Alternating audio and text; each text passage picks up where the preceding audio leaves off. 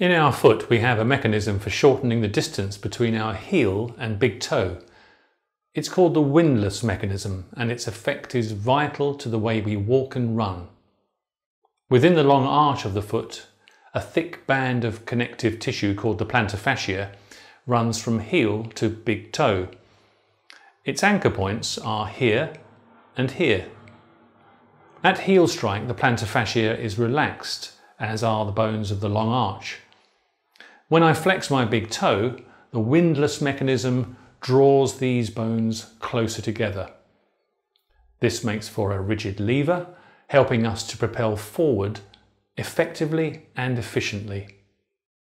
Observe the anatomical markers and see the decrease in the distance from 152 mm to 147 mm.